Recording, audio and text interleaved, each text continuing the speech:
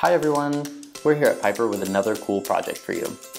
This week we're going to make a theremin, an instrument that makes music just by waving your hand. All you need is your basic Piper kit, an ultrasonic sensor, a couple of resistors, and the Sonic Pi program on your computer kit.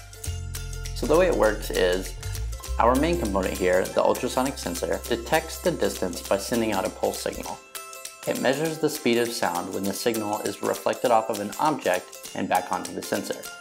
When you connect the sensor to the Raspberry Pi, you then write a code to convert the distance the sensor is measuring to a musical note. Then, you send that note to Sonic Pi. First, you'll want to launch terminal and write your code. As you can see here, it's measuring the distance of the sound by note number. When you move your hand over the sensor, the number will change. You then can open up Sonic Pi and load the script, and then press run. Make sure your speaker is charged and plugged in, because you'll need to listen to the sound. When you put your hand over the sensor, the note will change.